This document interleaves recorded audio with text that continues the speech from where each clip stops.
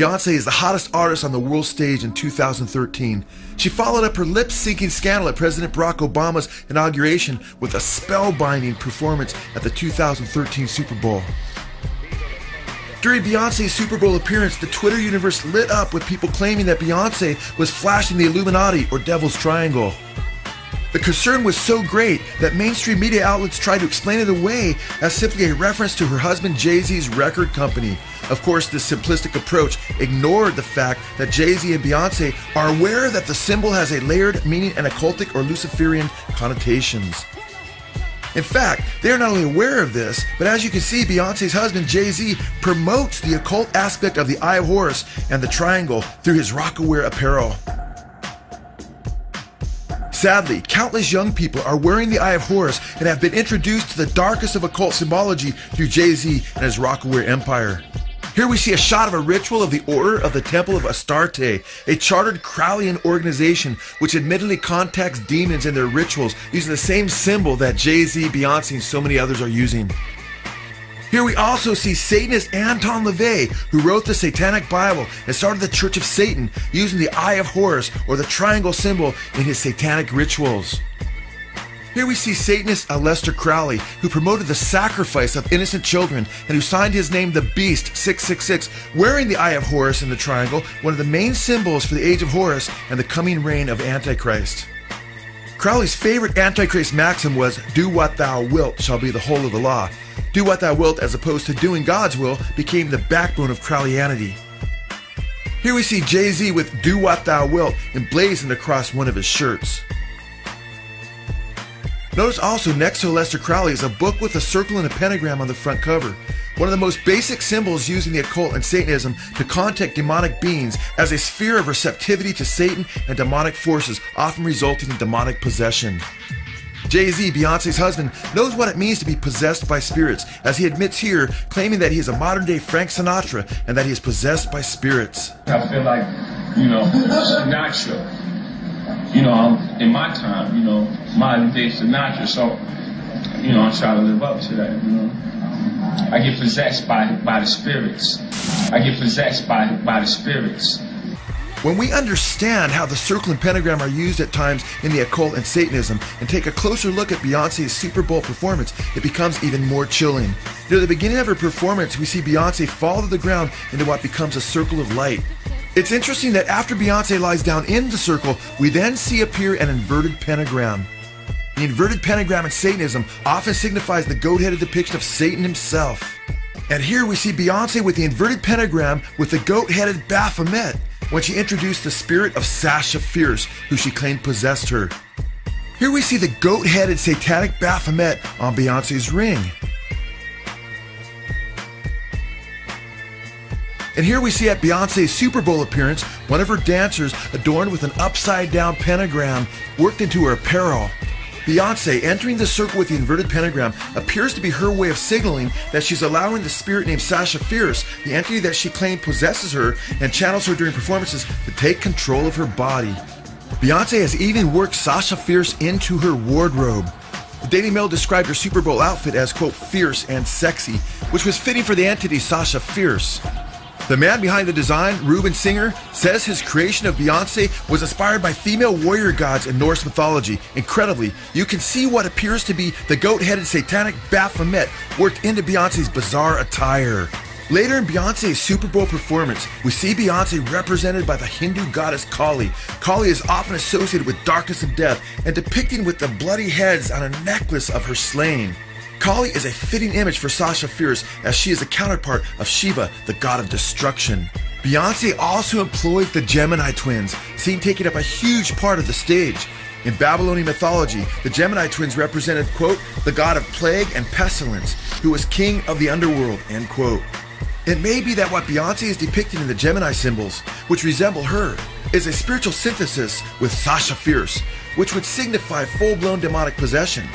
Beyonce has admitted in the past that she looked forward to the time when her and Sasha Fierce would be indistinguishable.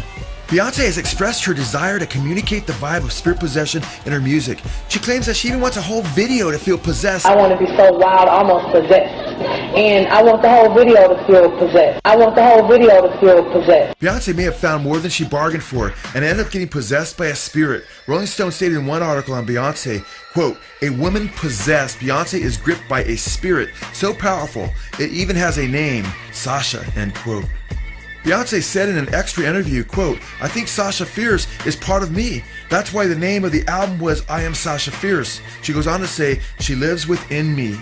I think Sasha Fierce is a part of me. That's why the name of the album was I Am Sasha Fierce, because it's all the same. She lives within. Beyonce claims that she is typically more reserved and cannot sing with as much power, but when this spirit entity possessed her body, it energized her vocal ability and caused her performances to skyrocket. I'm really kind of shy, and not really shy, but more reserved, and nothing like Sasha. But I guess I wouldn't be very entertaining on the stage, so Sasha comes out, and she's fearless. You know, she can do things that I cannot do when I'm in rehearsal. I mean, I can try, but then it just doesn't happen. I can sing notes and sing strong and do all these things that when I'm just by myself, I can't do. And I remember right before I performed, I raised my hands up, and it was kind of the first time I felt something else come into me,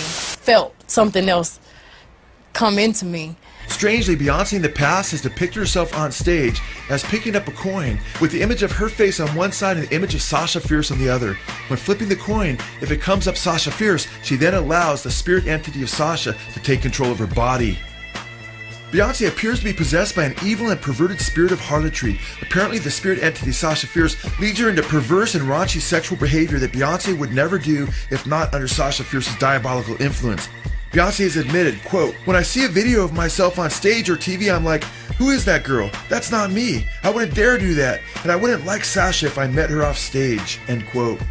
This demonic entity is more than some alter ego, but a spirit that possesses Beyonce's body. In fact, Beyonce seems to black out and be unconscious of her body when this evil spirit takes control. She describes it this way, quote, "I have out-of-body experiences. If I cut my leg, if I fall, I don't even feel it. I'm so fearless. I'm not aware of my face or my body," end quote. Beyonce says, quote, "It's like a blackout. When I'm on stage, I don't know what the blank happens. I am gone," end quote.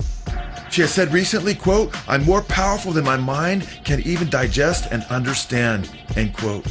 Notice in Beyonce's Super Bowl appearance that as she's emerging from the circle with the inverted pentagram, her face becomes distorted, as though she has now given her body over to the spirit she identified elsewhere as Sasha Fierce.